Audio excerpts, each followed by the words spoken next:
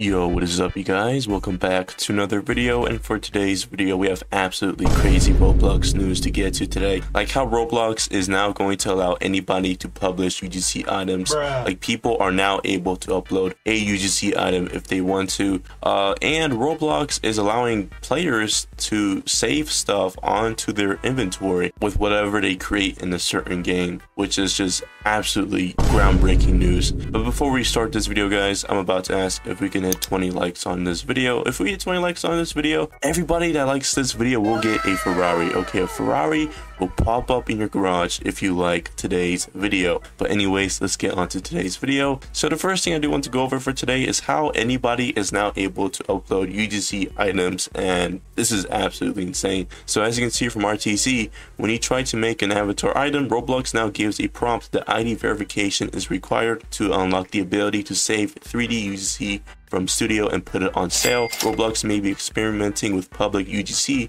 Some people are either saying they can or can't sell 3D UGC content. As of now, there are no known uploads of public UGC. So basically, Roblox is slowly rolling out to everyone to be able to make their UGC items and even publish it for people to buy.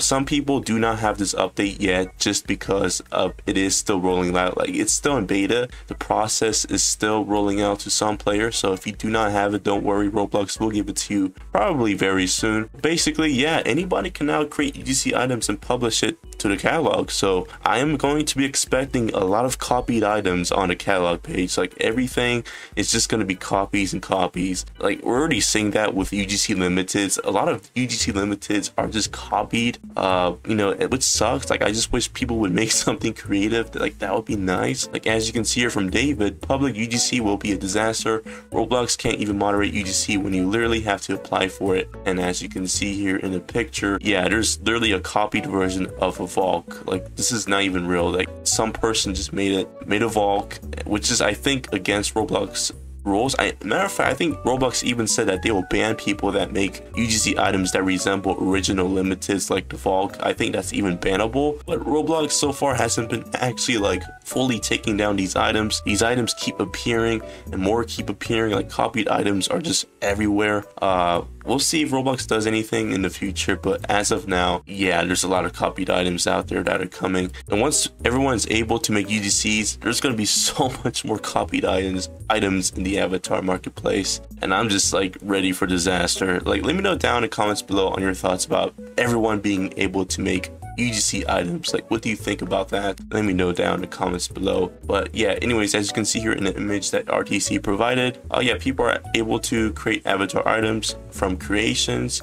But if you do want to make a UGC item, you have to verify your identity, basically by, you know, providing your passport or driver's license or government ID. So as you can see here, verify your ID to unlock the ability to save 3D UGC from studio and put it on sale. So basically, like voice chat, you have to provide your ID to verify with Roblox. I guess your identity is real. So yeah, so I don't know if people will do this just to upload a UGC item. I mean, I guess people will, but me personally, I don't see myself using this. I don't see myself going far enough to give them my ID just to upload UGC. Like, I don't even care about making UGC, so I'm definitely not going to be doing this. But if you guys are interested, head over to your creations page and go to avatar items and see if you have the ability to create UGC items. Anyways, we're going to be getting on to our next news for today, and that is Roblox is allowing people to create anything they want and save it to their inventory. So as you can see here from Bloxy News, Roblox is releasing a new API that will allow users to save creations they make and experiences as packages to their inventory. Creators will have full control to specify which objects can be saved. And as you can see here in the image, basically, yeah, you can create stuff in a game in Roblox, and you can actually save it to your inventory,